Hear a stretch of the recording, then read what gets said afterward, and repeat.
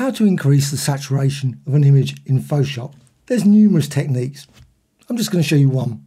This image is from Adobe stock. The key thing is go to Image, down to Mode, and then from 8-bit, put it to 32-bit.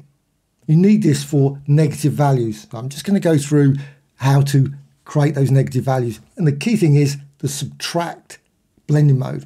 So Window and go to Layers, and you've got this layer here. I'm going to turn it into a smart object, so Layer and Smart Object.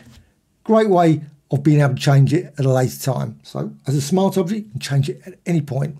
Layer and Duplicate Layer. Click OK. This smart object, I'm going to add some adjustments. So go to Image, Adjustments, and down to Hue and Saturation.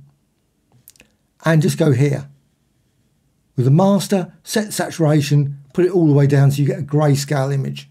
And click OK.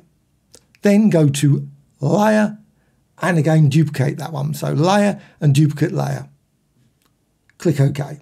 You've got two now. But this one, I want to put it to Add. So Linear Dodge, go for Add. So there it is, Linear Dodge, Add. And this one, I'm going to go for Subtract. So Normal, all the way down there to Subtract. Now, looks exactly identical at the moment. But what you can then do is now, with this one, you can go over here to Image, Adjustments, and down here to Curves. And you can tweak this, and this will change the saturation. Now you can do this, go that way, this way, to change the image. Now another option, just go up here, right to the top, and just drag slightly that way. And as you do that, that will increase the saturation. And click OK. So you've got straight away a really beautiful saturated image. With this layer still selected, you can also add in some sharpening. Simply go to Filter and Blur and down to Gaussian Blur. I know that sounds a bit odd, but blur actually works to create a sharpening effect. So go here, 2.4. You can of course set it to slightly less. If you push it too far, you end up with a horrible image like that. It's really, well, unless that's what you want.